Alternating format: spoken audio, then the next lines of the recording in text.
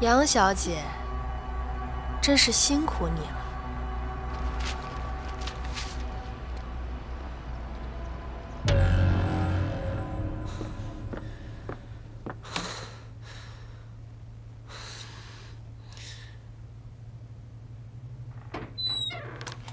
谁？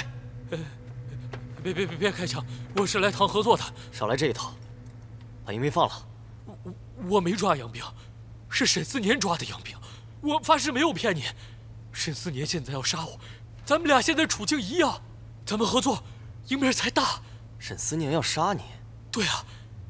我凭什么信你？这门。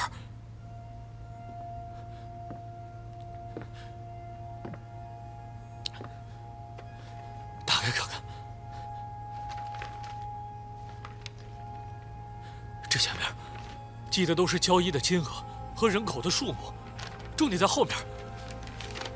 这儿，这是贿赂省城官员的金额，还有时间。没错，沈家为了自己的生意，每年都重金贿赂各路官员，所以他们都睁一只眼闭一只眼。原来如此。乔警官，我知道那些女人关在哪儿，咱们去救他们。啊！先救杨兵。怎么救啊？难道硬闯吗？交换。你和乔恒可真是天生一对儿，他不怕死，你也不怕吗？你也是女人，你也受过压迫，为什么你还能干出这种伤天害理的事情？哼！如果有一天你坐上我的位置，你也会变，说不定比我还要冷酷无情。报告，夫人，在门口发现了这封信。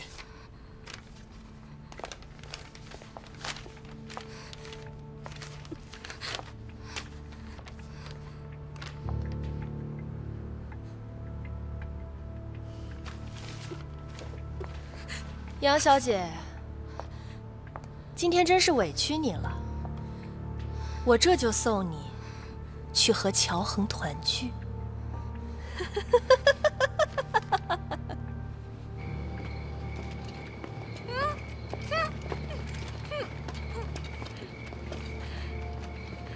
待会儿机灵一点，拿到账本后，不留一个活口。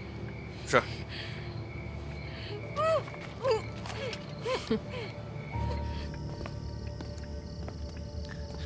这是我们沈家的一个偏门，没几个人知道。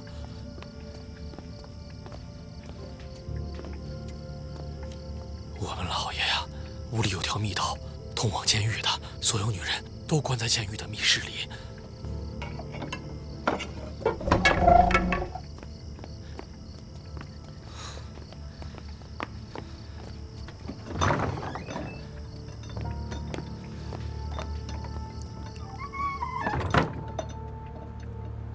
密道在这儿。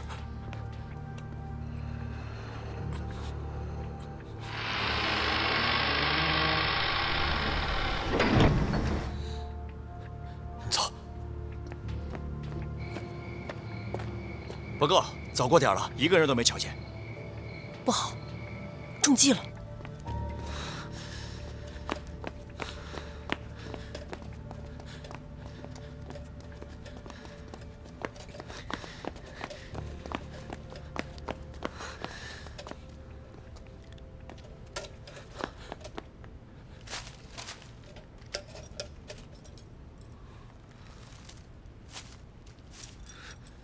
人呢？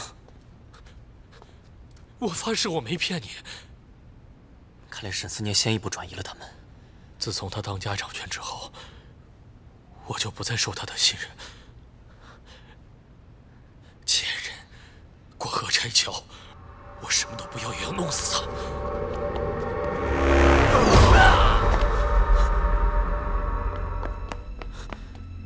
沈烈，沈烈！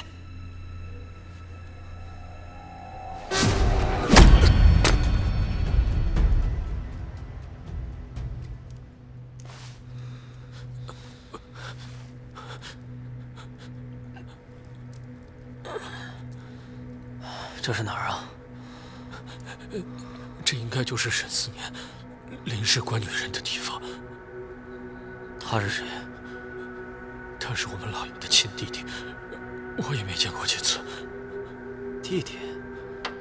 为什么穿着唱戏的衣服，天天装神弄鬼？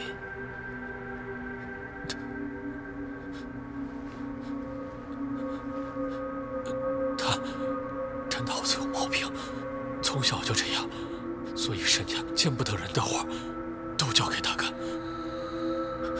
李丽、毛满军都是他杀的吧？